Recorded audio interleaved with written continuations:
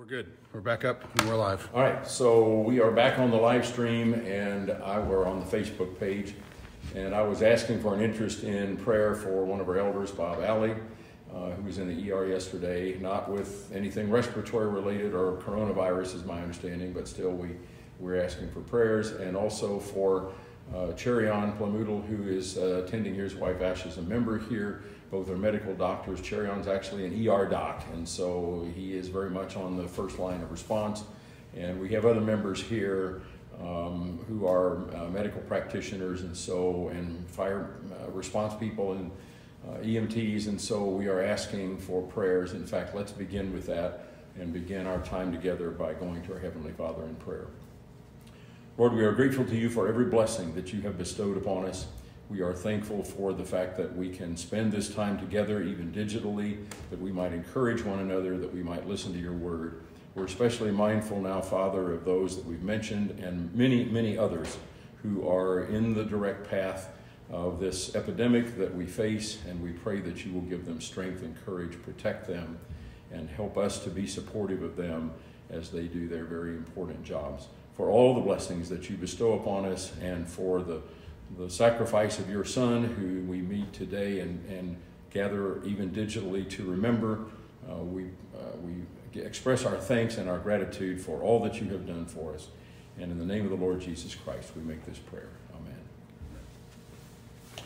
I'm told that we may not be able to see the PowerPoint, so I'm going to step a little bit to the side and see if I can't at least do that. Pete, is there just no way? There's just no way. Okay, you can see it a little bit, but that's just about the best we're going to do for right. Well, let's open our Bibles this morning to Matthew chapter 10, which is a text that I want to begin with. I like to begin with the words of our Lord.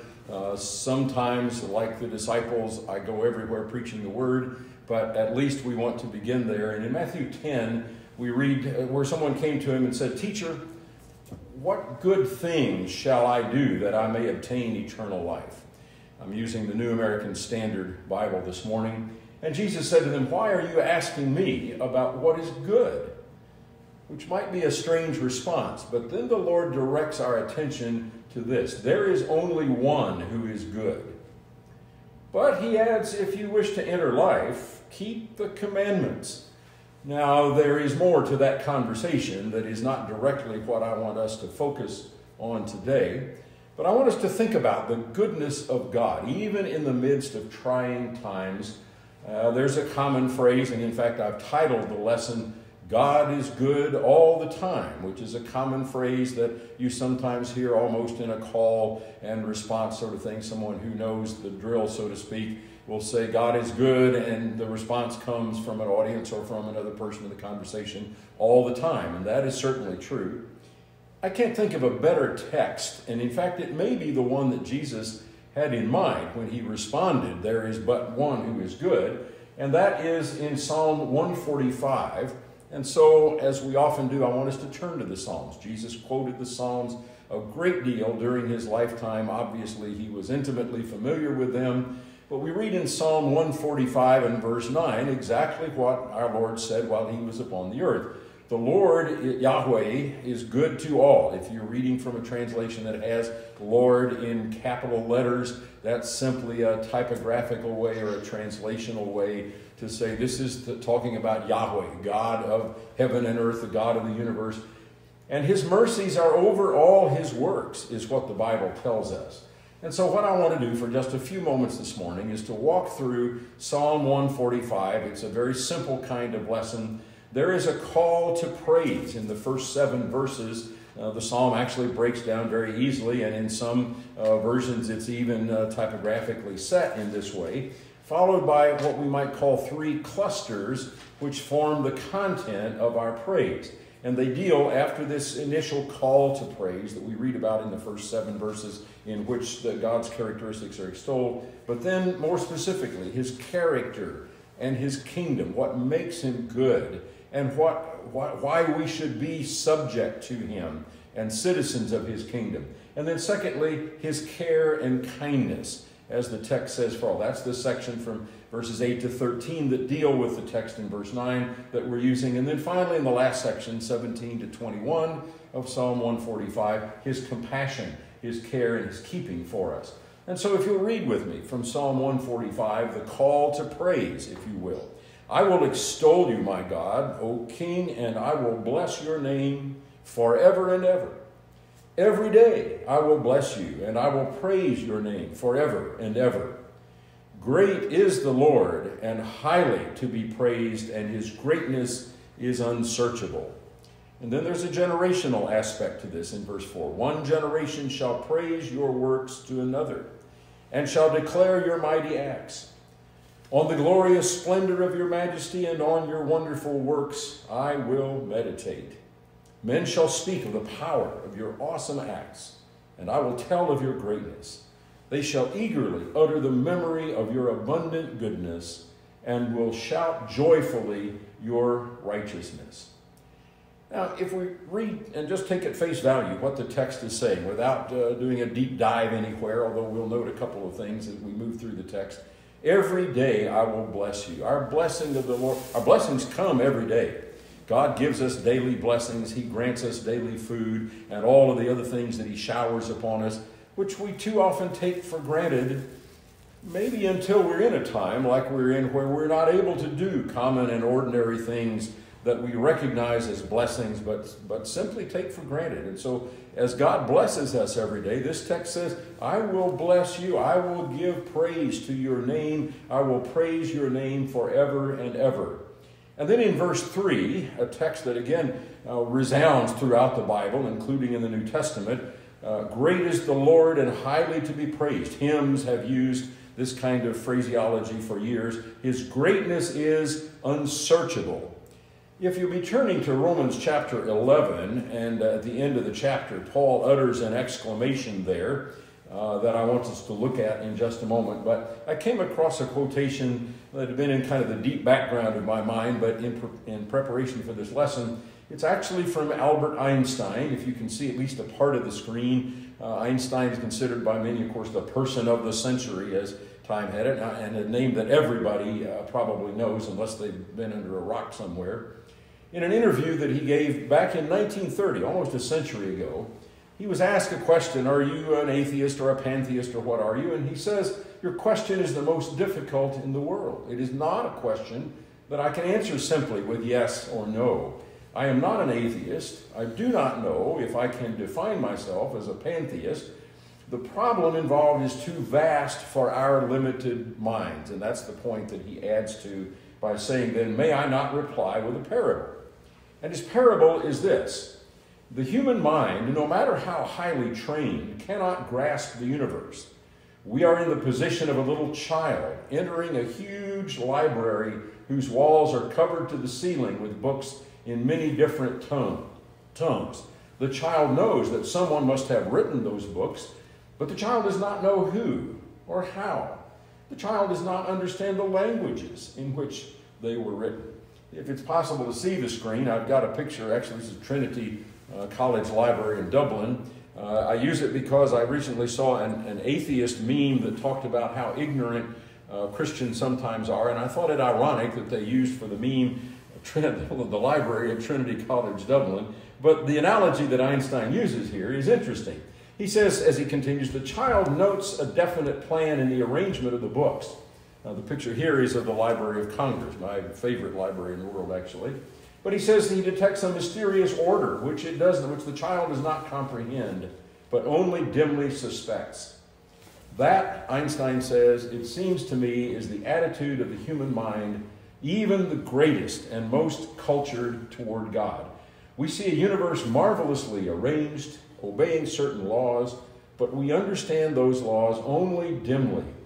Our limited minds cannot grasp the mysterious force that sways the constellations. Now, Einstein might have been channeling the Apostle Paul here, actually. And so if you'll come with me now to Romans 11 at verse 33, which we mentioned before, where Paul exclaims, "Oh, the depth of the riches, both of the wisdom and the knowledge of God. How unsearchable are his judgments and unfathomable his ways. For who has known the mind of the Lord, or who became his counselor?" And even here, the author, Paul, is quoting from the Psalm, from Isaiah in this case, "Or who has first given to him that it might be paid back again? For from him and through him and to him are all things, and to him be the glory forever. And even though Paul is quoting here not from the Psalms, he might as well have been looking at this text that we're looking at as we come back now to Psalm 145. God's ways are unsearchable. And we come to verse 4, and again I emphasize the point that this is something that for Christians, especially for those in God's kingdom, for those who experience his covenant love, that has to be passed down from generation to generation. One generation shall praise your works to another, the text says, and shall declare your mighty acts.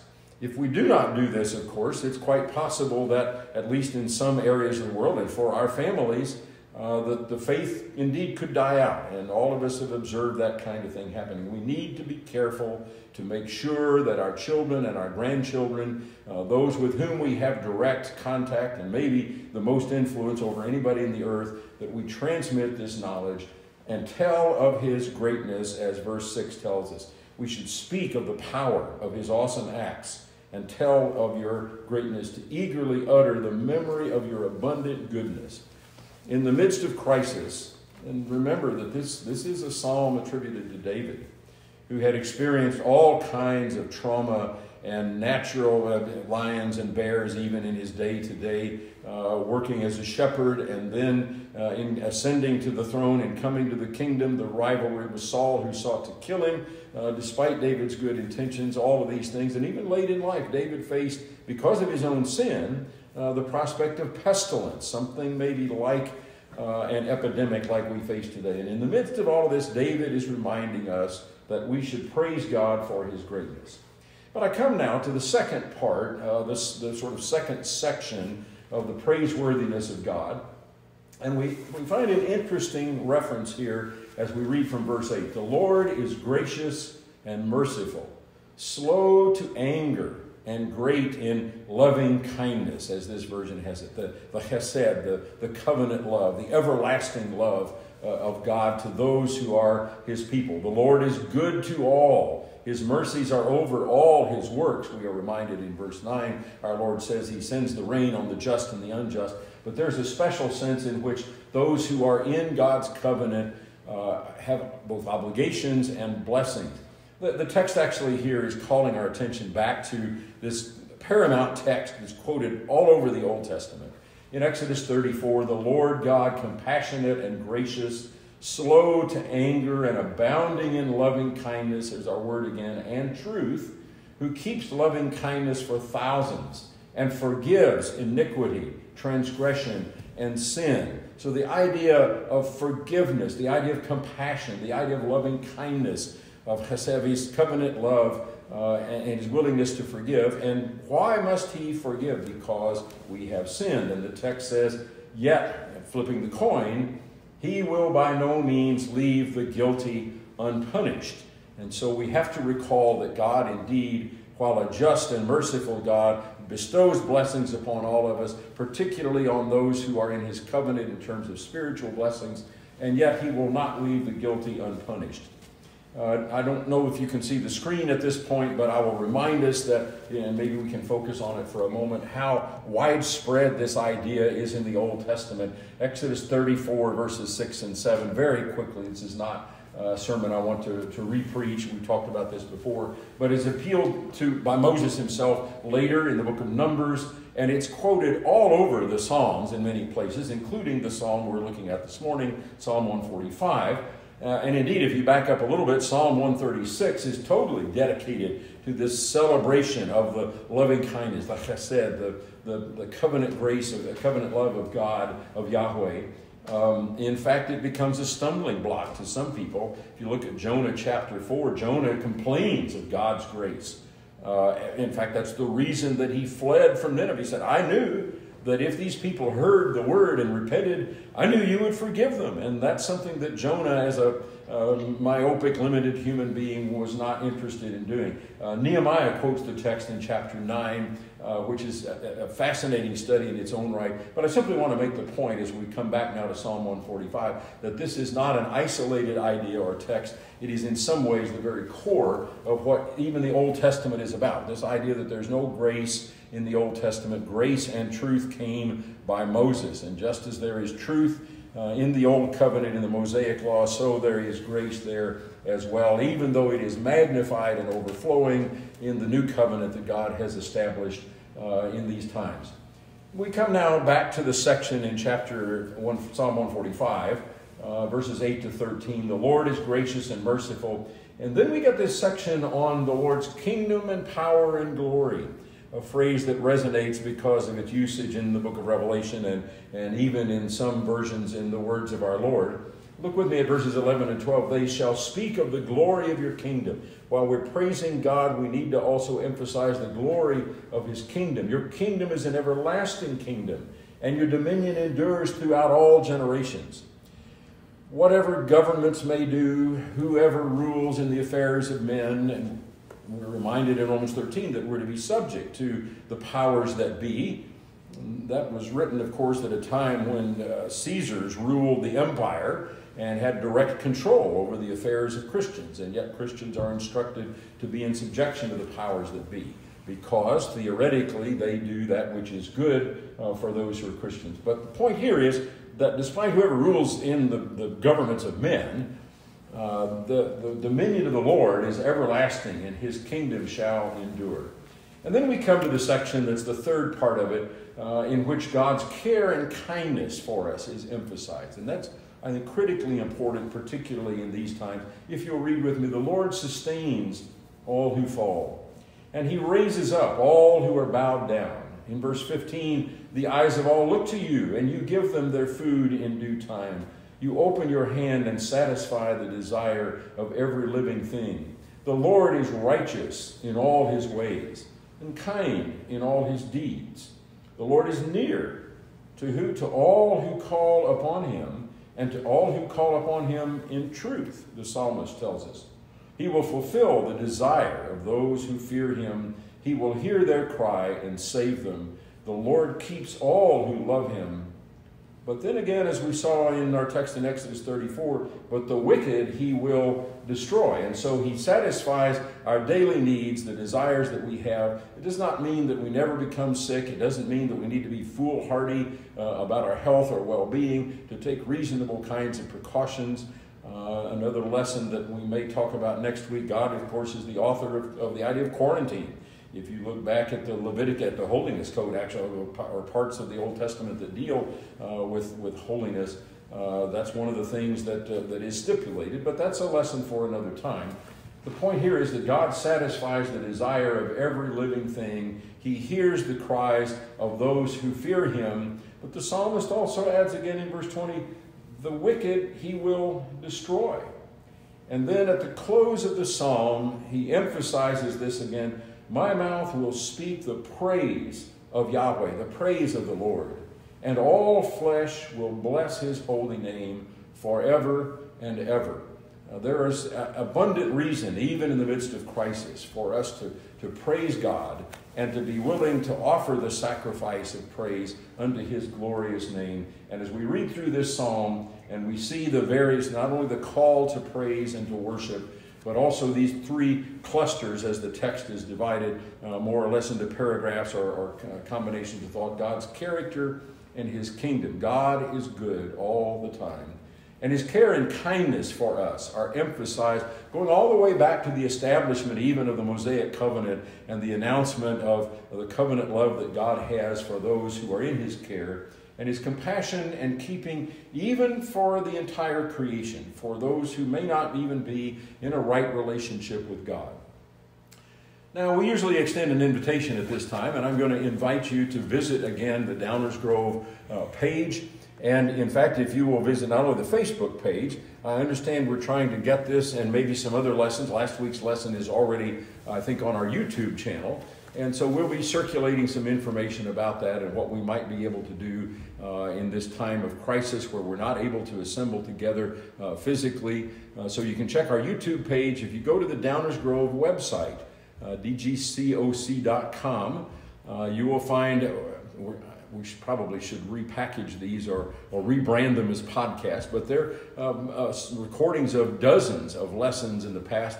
Pick one that you have not heard. If you were absent one Sunday, or if there's one you'd like to hear again, There are some of the sermons that I've done. There are sermons by other visiting preachers who have been here through the years. And so it's an abundant resource, particularly at this time where we're not able to meet together. And we'll be announcing both on our Facebook page and also on the YouTube channel other ways that you might be able to get biblical information as we try to grow these sites. And so that is the invitation for this morning. We thank you very much for joining us. Stay safe. Thank you.